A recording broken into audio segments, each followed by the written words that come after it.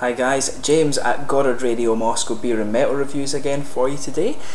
For this one we are going to return from the foreign beers and come back to the state of Victoria in Australia. And this one is a beer from a brewery who are very highly rated, and the guys who run this brewery are meant to be a little bit crazy. So we're going to go to the Abbotsford district of Melbourne this time and have a taste of a beer from the Moondog craft brewery, and this one is called Love Tap, and it's an Imperial Pils kind of double. It's called a double lager on the label, and the style that I've looked up for this guy says it's an Imperial Pils beer, so it should be quite an interesting one. I do like a nice kind of hoppy kind of lager beer, and this one apparently is just that. On this video as well, I want to give a shout out to Chris at Slow Beer. He was the one who recommended this beer to me. A very nice little craft beer shop in the Richmond area of Melbourne, so go and check that out if you do find yourself in the city. So anyway, as is usual with my reviews then, I'll take you through a little bit of a history of the brewery. Very short for this one, but if you don't want to stick with me for that, just fast forward and you'll get right to the tasting. The brewery website's in the video description for you below, along with a link to my other reviews that I will hopefully do from Moondog in the future. So anyway, as I mentioned to you, this brewery is based in the Abbotsford district of Melbourne, and it was founded in 2010 by three musical friends, Carl Van Buren and brothers Josh and Jake Uljans. I'm not sure if they are actually Dutch or if they all just have Dutch names, so that'd be an interesting thing to know. But their brewery is a 13 hectolitre electric system which is lit by chandeliers and decorated with a wall of barrels and a mural of the big man John Candy, very kind of famous comedian actor. If you don't know him, most of you probably will. But apparently many observers have described it as being the strangest brewery they've actually ever seen, and apparently it's quite a fun place to go and hang out. But the brewery building also houses a small bar which also serves food, and this is open on Thursday and Friday evenings and also Saturday from lunchtime till late. And if you do go there on a Saturday, you can apparently get a tour of the brewery at 2:30 PM, but I think you need to book in advance for that. As I say, check out the brewery website in the description below, where you can also have a little look at the different beers that they do. There was about 20 or so of them on there, 20 different beers that these guys do, so quite a prolific brewery if you consider the fact that they only started up in 2010, so definitely go and give them a look, and very highly rated actually. But to move on to this beer itself, I'll just bring up the camera and let you have a wee quick look at the artwork. And one thing I've read about this brewery is they like to do things kind of just for the hell of it, so that was the kind of idea apparently behind the chandeliers in the brewery and stuff like that. So as you can see, this one, the Love Tap, has a picture of a pig with a bow tie and a top hat on it, so, and they say that there's a monocle there as well actually, I should say, but they like to do things just for the hell of it, and this kind of, it kind of shows in their artwork actually when you have a look at some of the other things. This is the standard Moondog bottle cap as far as I'm aware, and what's good about these beers as well actually is that they do tell you all the date on the side of this thing. So this guy is a 5.9% Imperial Pils beer apparently. The malt used in this guy is Pilsner, Cara Red, Cara Pils and Munich malts. The hops are Galaxy, Motueka, or Motueka, I'm not sure how to pronounce that one, but it's a New Zealand hop anyway. And there's also Tet Nang, which are obviously from Germany as well. It's 34 IBUs, and yeah, so and it uses a special strain of lager yeast. So I guess that's everything you need to know about this beer. As I say, 5.9% Imperial Pils beer. So without further ado, let's get this guy open and get on with the tasting here. I've heard this is a very good beer. As you can see, a nice kind of smoky opening on this one, so let's get it out. Just watch that the head doesn't go all that crazy. Yeah, it should be okay now.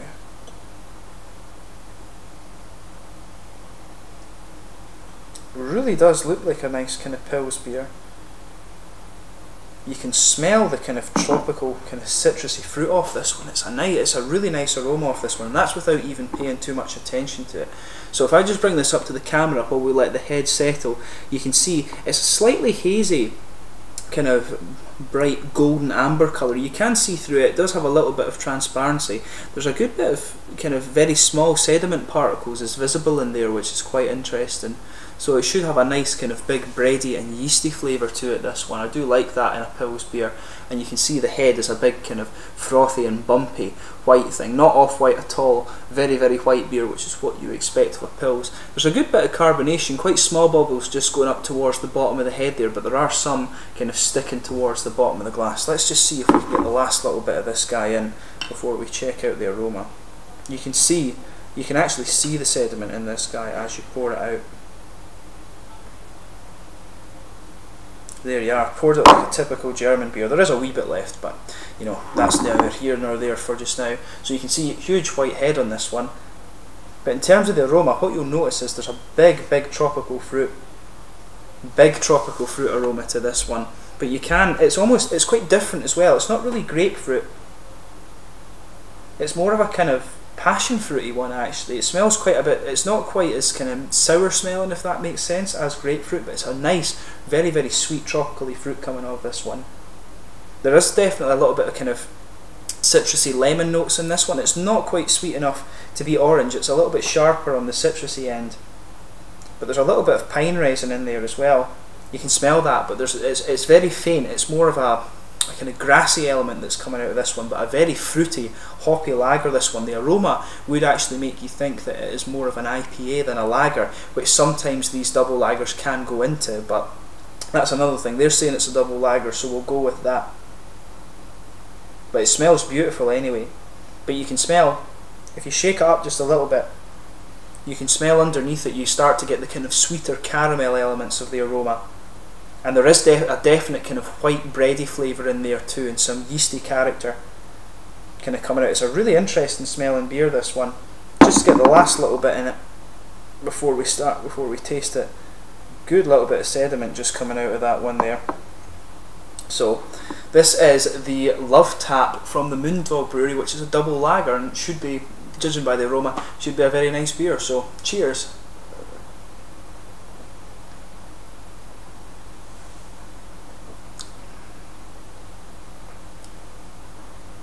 Definitely an interesting one actually.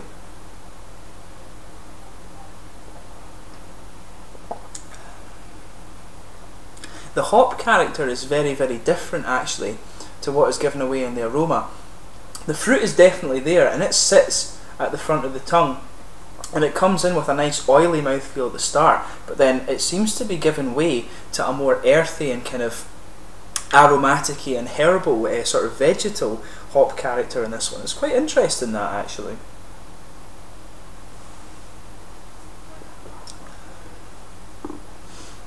The other thing you notice with this one as well is once you get past the initial fruity hop, which I should say actually there is a little bit of tropical fruit in there, but it's mainly a kind of citrusy, a lemony citrusy hop, but it's quite a sour lemony citrus hop at the same time.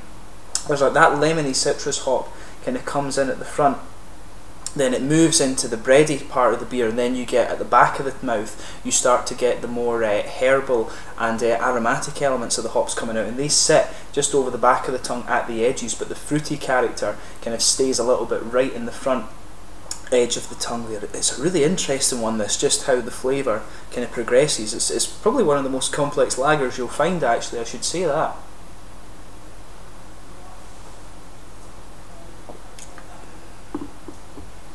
Yeah, there's definitely a little element of that there is a little earthy, you know, a little earthy kind of herbal element from the hops, and that's probably from the Tet Nang hops in my experience. The fruity elements will be coming from the New Zealand hops, or the Motueka and the Galaxy probably.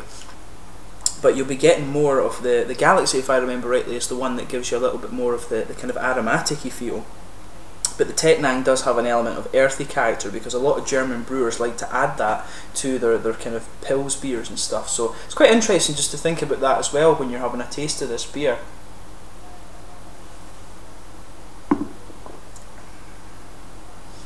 But yeah, you start off nice and fruity, a nice kind of bit of the sort of almost slightly sourish tropical fruit, mixing with quite a bit of lemony citrus in there. Then you just get this kind of almost, it's quite a grainy, bready character actually. There is a little bit of caramel sweetness to it briefly, but then you get this kind of sort of almost slightly grainy, bready character that comes out, but then it just suddenly evolves into a nice earthy hop character, and you just get a little bit of aromatic flavour just coming out around the edges of the tongue there, and some kind of herbal aromatic-y stuff. It's definitely an interesting lager, this. The most complex one I've ever come across.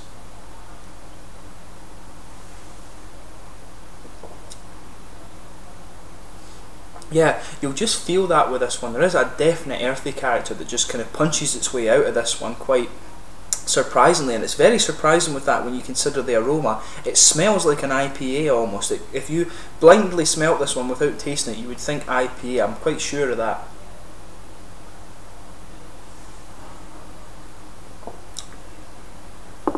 But in terms of the mouthfeel of this one, it's definitely light-bodied, maybe pushing the mid-bodied element actually. It has a slightly oily mouthfeel at the start, but that kind of, it actually evolves to be more of a dry mouthfeel, and it does have quite a lingering bitter character into the aftertaste. In the aftertaste you've got this kind of aromatic freshness that kind of sticks there, and you do have that earthy character that sits in the middle of the tongue, and just a little bit of the kind of bready flavour as well, which will come from the kind of the Pilsner malt. You get that kind of, the Pilsner malt I think is very similar to pale malts in the sense that it gives you that nice little bit of breadiness, so it does have that nice element about the lager beer there.